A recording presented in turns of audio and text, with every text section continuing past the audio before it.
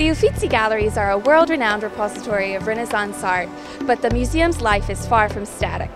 We're here with a preview of the 2018 exhibitions in the pipeline. A contemporary twist on Sardinian tradition is the common thread in Maria Lai's work. Using string and thread, Maria Lai combined traditional Sardinian civilization with the language of modern art. During the 20th and early 21st century, she piqued international attention with her abstract sculptures. Jacopo Pontormo was never too far from the spotlight in Florence. In collaboration with the J. Paul Getty Museum in Los Angeles and the Pierpont Morgan Library in New York, Pontormo's Alabardiere will come to Florence for the first time in 2 decades and will be displayed alongside a range of 16th century works. Next in the lineup is an exploration of the relationship of Islam to Florence. Islam in Florence, collectors from the Medici to the 19th century will highlight the dialogue between the Renaissance city and the Eastern Islamic world over the course of the 15th to the 17th centuries. A sculptor best known for his icon of the post-9/11 world will soon be in the Tuscan capital. Fritz Koenig sculpted the sphere in New York, which miraculously made it through the 9/11 terrorist attacks, becoming a symbol of survival. He was inspired by Italian art, and this show is the first large-scale retrospective in his honor.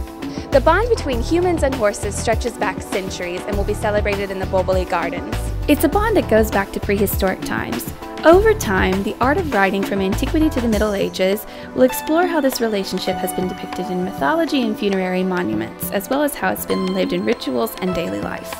Leonardo's Leicester Codex will be on loan to the Uffizi Galleries in one of the most highly anticipated shows of the year. 5 centuries after Leonardo's death, the Leicester Codex will be temporarily on loan to Florence, and its pages displayed in their original forms through innovative technology. Next, get a sense of the growing interest in international taste during the 18th century. Palazzo Pitti's Sala del Fiorino will draw attention to the growing interest in the exotic and the reverence for antiquity in that period through a selection of porcelain, painting, sculpture, waxwork, and tapestries from Florence and Vienna. It wouldn't be a complete exhibition year in Florence without some substantial Medici presence. The spectacular Sala Bianca, or White Hall, will get a colorful makeover with 3 monumental and recently restored Medici tapestries, depicting the consecration of the baptistry, the Goth siege of Fiesole, and the union between Florence and Fiesole. Next up is an exploration of a somewhat controversial relationship between artists from Emilia-Romagna and the person widely considered to be the father of art history. A selection of Giorgio Vasari's graphic works will be on display alongside drawings by Parmigianino, an artist who deeply influenced him during his time in Bologna in 1539, along with works by other friends, admirers, or contemporaries.